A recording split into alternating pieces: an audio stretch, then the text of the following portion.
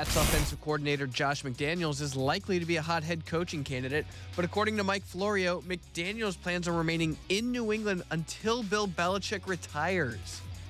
Grade Josh McDaniels' reported decision to stay with Belichick until he retires. Yeah, if this is really his plan, it's a D. Why? Because you don't know when Bill Belichick is going to retire. Belichick might not walk away when Tom Brady's not there. Belichick might not walk away when we think he's too old. Belichick is very possibly a Sith Lord, in which case he's going to live hundreds, if not thousands of years. So you're really going to wait on his time frame? Now, if I told you that Bill Belichick was going to coach 5 more years, that might not sound crazy. All right, yeah, I can see that. Does Josh McDaniels want to only be a coordinator for 5 more years?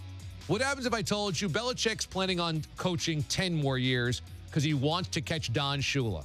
That wouldn't sound so crazy either. You're going to wait around 10 more years? People say, oh, when Brady retires. No. Belichick is not waiting for anybody else. Belichick does this on his own.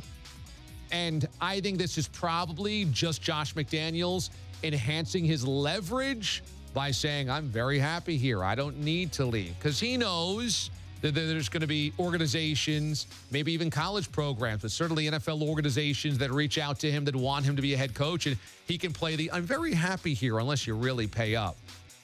But if he's really going to wait until Belichick retires, stupid.